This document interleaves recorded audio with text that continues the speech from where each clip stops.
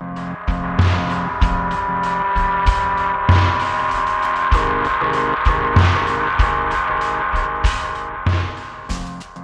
York. Jamie, I want another rendition of your New York accent. Go ahead and tell us the story. Tell us. The story? Okay, well, before we went on stage, I think it was about 9 o'clock, I think we were due on stage at about 10. I went out, a few of my friends from Dublin had come over to see the show. So I was outside just talking to them, you know, hanging out before I went on. And got talking to a fan who had come to see the show and told him I'd play the keyboards. And he was very, how would you describe him, very enthusiastic about the whole thing. And he rang his brother and he was like, "Yo, Marty, man, you gotta get out here. I'm hanging out with the keyboarder."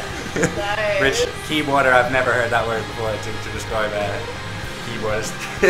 Nice. But yeah, that's... what other accents do you got, Jamie? Let's hear I'm them. getting grilled here now.